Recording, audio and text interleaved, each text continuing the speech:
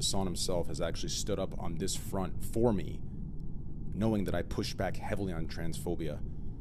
I will not tolerate it. I don't care if you've gifted me 1,000 subs. I don't care if you're a 48-month sub. You will be permabanned. I'm gonna keep it a buck. That is, it's disgusting of you, and it's fucking embarrassing that a viewer of mine, if they're subbed, I don't even know who it is. I have to see who it is that's doing this. But if there was any subs, you know, your sub won't protect you. I just don't care. It's ridiculous. If you think someone is reading chat, if you think someone is doing something that is against a gentleman's agreement, you can whisper my moderator, or you can message me on Twitter.